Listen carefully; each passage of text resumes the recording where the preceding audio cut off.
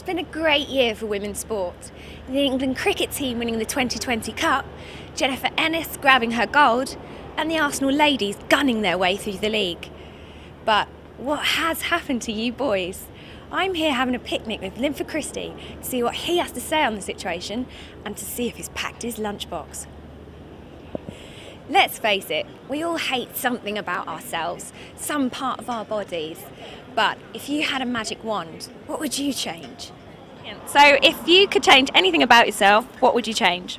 Well, that's a very difficult question, but the main thing I'd probably change would be the company that I keep. My hair. Your hair? Oh, what's wrong with your hair? I haven't got any. Oh, so you'd take some of his? Yeah, probably. Yeah? Yeah, I need a haircut. Probably my accent, to be honest. I like it. It's nice. It's very regional, but living in London, it sticks out quite a bit. Seems so, like yeah. nobody's 100% happy with their bodies. But let's face it, who's perfect? I'm off to Harley Street to get some Botox. So, if staying in is the new going out, how come Saturday night television is so diabolical? We're here today to answer the question, is Saturday night television dead?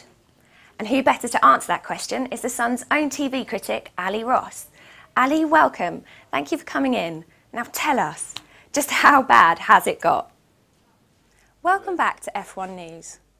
It seems like Team Ferrari are having a few problems with Massa's replacement.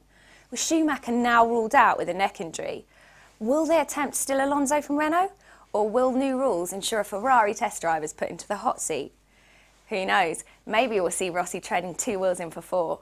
We're trackside today to find out. Women are complex and mysterious creatures who long for love. Is it a single woman's worst nightmare to end up old and alone? There must be a reason why there's 6 million single women in the UK. Pursue. Any reason why you think there's so many single ladies in the UK? To be honest, a lot of girls feel like it seems like they want to get married after one date.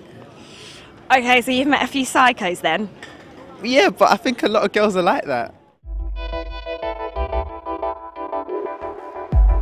Well, will us ladies ever find our dream partners? I don't know about you, but I'm going to keep looking until I say I do.